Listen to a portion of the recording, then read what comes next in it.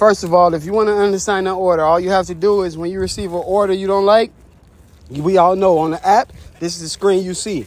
You see this screen, right? So you want to go to the question mark at the top right-hand corner of the screen. Go to the top right-hand corner of the screen, hit that question mark. After you hit that question mark, you would get this video. You would get this prompt.